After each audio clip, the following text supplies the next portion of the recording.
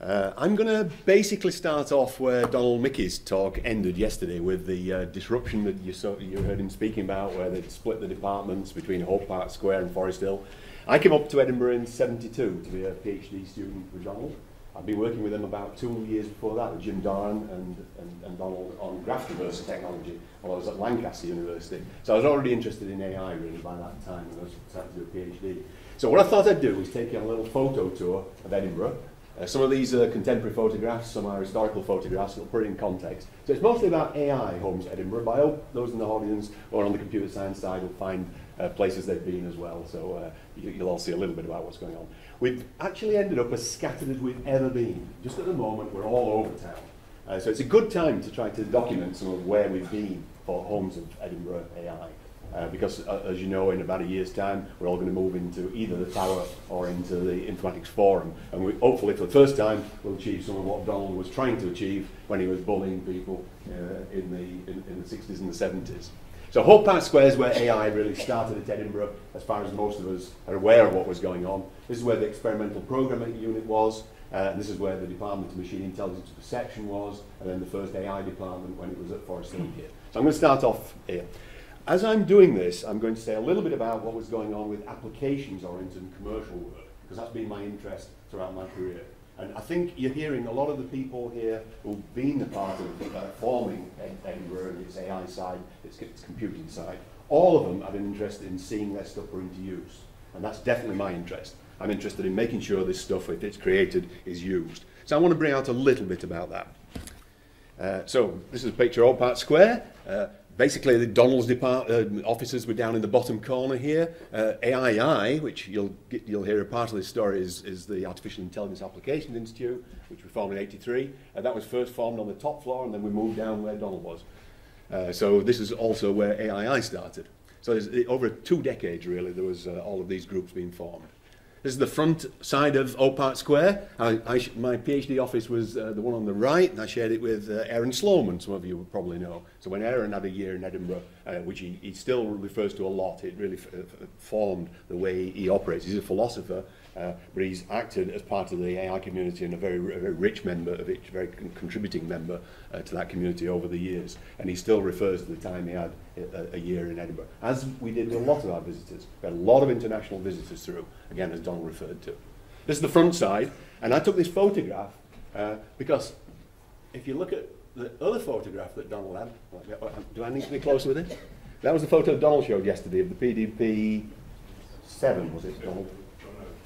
Yeah, so that was it coming in. So you can see that the building hasn't changed much. That other photograph was taken only about a year ago.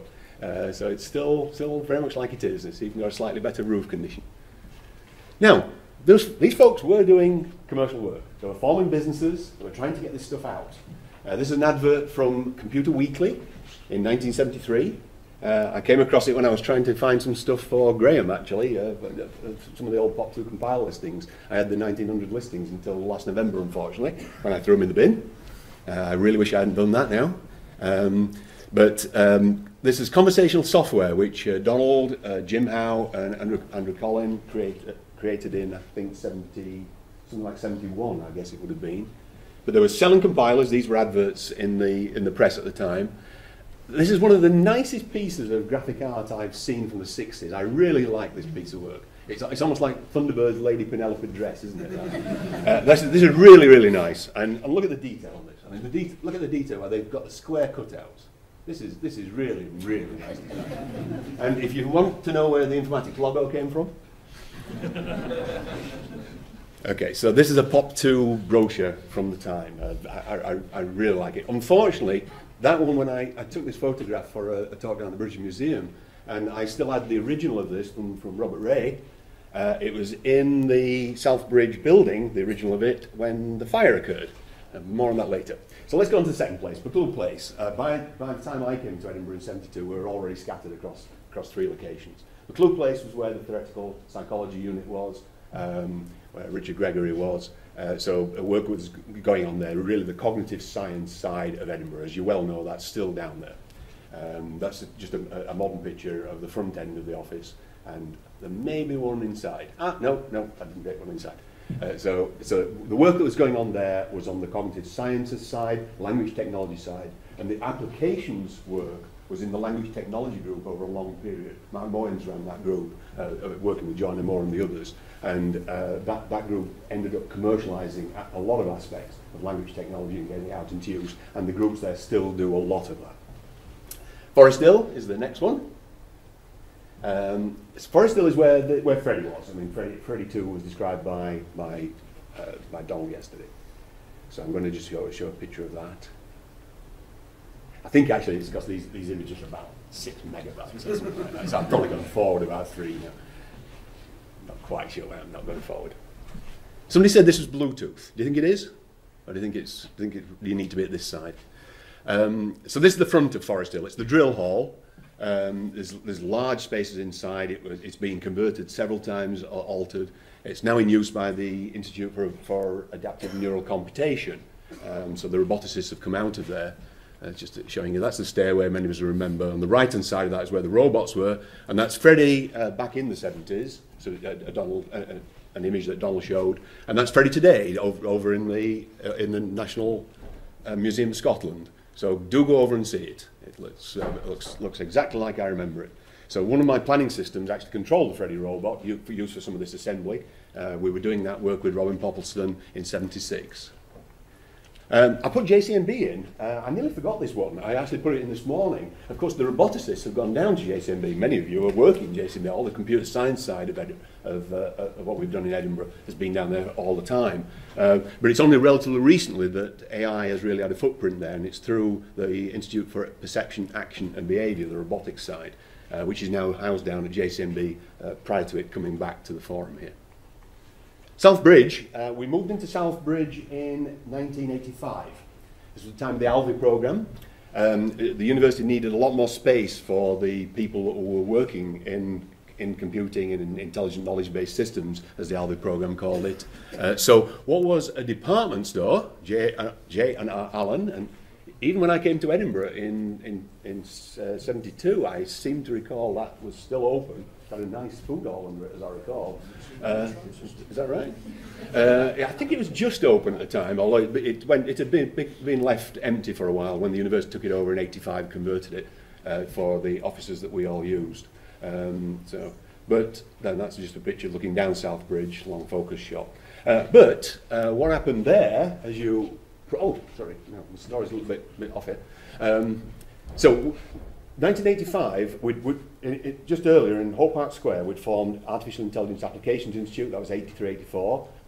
When the move took place to South Bridge, that's where AI moved. So I've just shown this, just an indication that work was going on in applications in this area. We were building the business. AI grew to about 25, 30 people around that time, and had about another 5 visitors because of the space available. We also ran the Parallel Architectures laboratory there. A lot of those machines later transferred into what became the EPCC.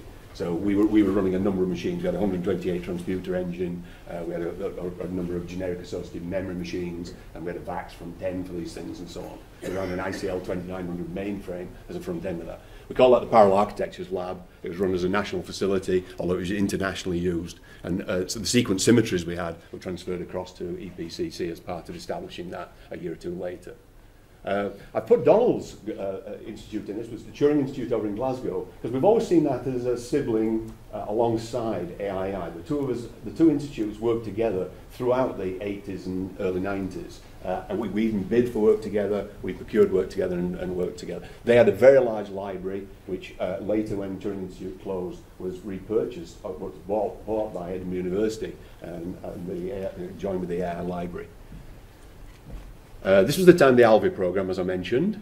All sorts of promotions were going on. This is why it was all growing. That's a picture of the motley crew of Turing Institute and Edinburgh, with Jim and myself and Donald Mickey there, and Jack Donald, who was the business manager over at Turing Institute. So unfortunately, this is what happened. December 2002, we had the large fire in the city centre. So this part here was where AII was. The library sat up here. This was my office. I do remember having dinner that night. We were watching the TV, and I could see the 16-foot flames coming out of my office. I'm saying to Margaret, I left my laptop at work. I don't see the okay anymore. Unfortunately, I'd left my Palm Pilot in as well that night. I don't normally do that. That was even worse. Oops.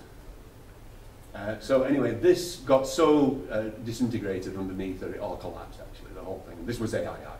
So AII was that entire floor all the way along there. So we lost absolutely everything in AII at that time. This was where most of the department of AI was, Alan Bundy's group and so on around here.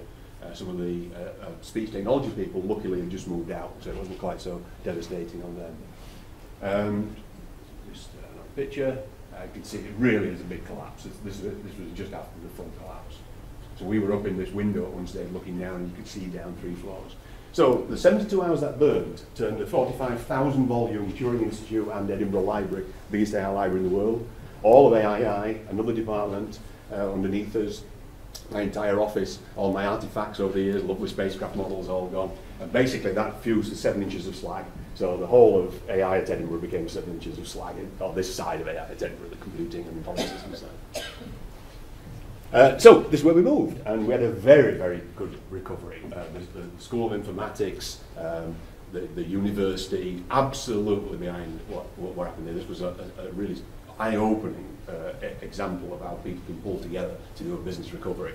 And we moved into a couple of floors on Appleton Tower. Some of the people in ERCC, who were on the training side, who I previously worked with in that group, moved out over a weekend basically into other premises to give us space. We were recovered and we were teaching by the next Tuesday. And it seemed a quick recovery, but in reality it took a long time to recover after that. The business recovery was a long process, and I would say it's still going on now to an extent. But that's a picture you won't see again, because there's a big building going on this side. So that picture was taken before all the building started on the floor. So this is where we are now. We're in Appleton Tower. This is it's done up in its modern form. You've been in the entranceway. And this is AII's level of Appleton Tower, and level 4. We're going to move up shortly to level 7, where there's going to be a commercialisation centre for all of the informatics work at Edinburgh. So all the computing, the cognitive science side, what's happening with spectral computing, and so on, is all coming together with what we're doing on the applied AI side. And AII will have an element of the suite that's going to be up there.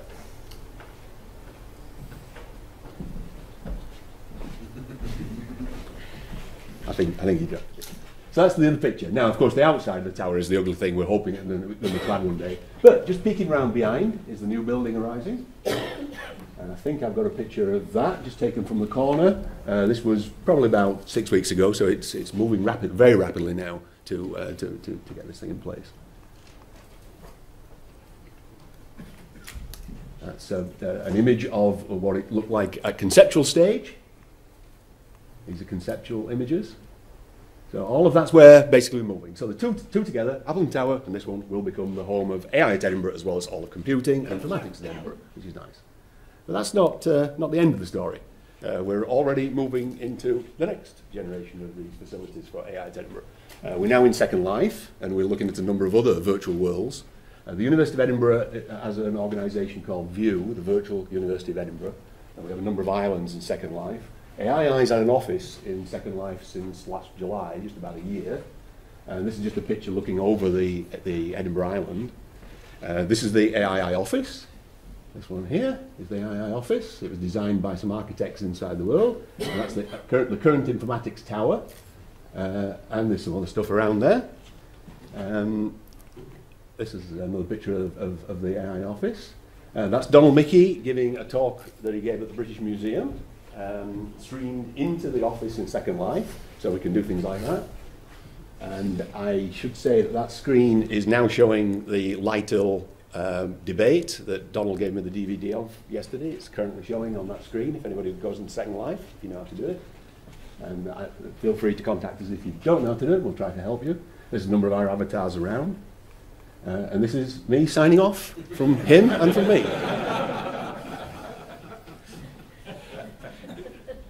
So we're moving forward, and that's if you go to the events entry at AII's website, I've just temporarily put a link in to the version I've just put up.